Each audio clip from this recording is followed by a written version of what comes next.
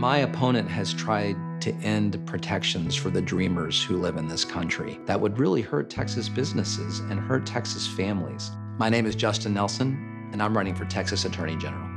I was born and raised in Houston. I'm the proud product of Houston Public Schools. I then went to Yale for undergraduate and Columbia for law school.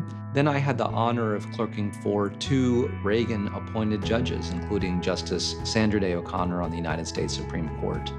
And from these judges, I learned the importance of the rule of law, of making sure that justice is for all and that justice is blind.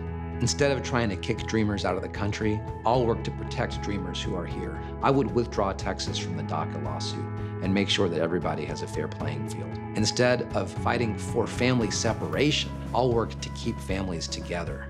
The Texas Attorney General is supposed to be about justice. Justice for all, regardless of who you are, where you came from, your race, your gender, your sexual orientation.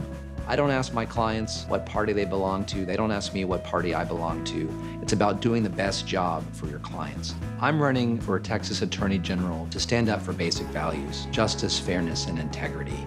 Values that are not Republican values or Democratic values, but Texas values and American values. My name is Justin Nelson. I'm running for Texas Attorney General.